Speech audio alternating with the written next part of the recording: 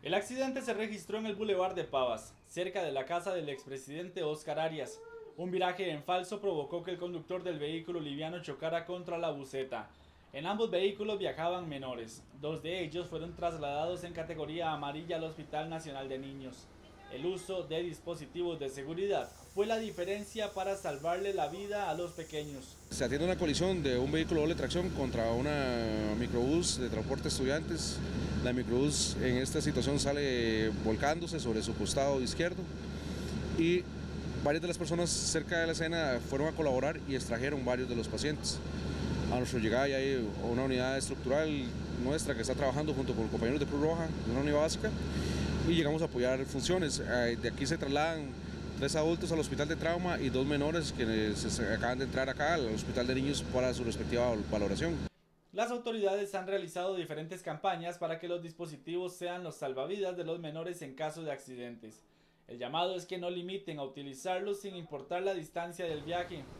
El tema de la importancia de los sistemas de retención infantil se comprueba cada vez más en las diferentes situaciones que hemos visto en las noticias. Lamentablemente en algunos casos lo vemos como una mala experiencia y en otras historias como esta pues es más bien la manera de confirmar que en efecto esto salva vidas, protege a los niños. Cada dispositivo está diseñado para los menores dependiendo su peso, tamaño y edad.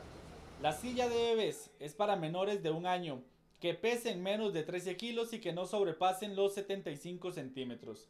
La silla de seguridad se utiliza si el menor tiene entre 1 y 4 años, si pesa entre 9 y 18 kilos y si mide entre 75 y 110 centímetros. Luego de los 4 años se pasa al booster con respaldar. Aquí se recomienda para menores de entre 15 y 25 kilos y menores de 145 centímetros. El booster sin respaldar es para niños mayores de 6 años. Tome en cuenta que el dispositivo ya no se utiliza si el menor supera los 12 años o bien mide más de 145 centímetros. En algunos casos se da que no saben todavía instalar el dispositivo, que en realidad la mayoría de dispositivos son sumamente fáciles de instalar porque se instalan con el cinturón de seguridad.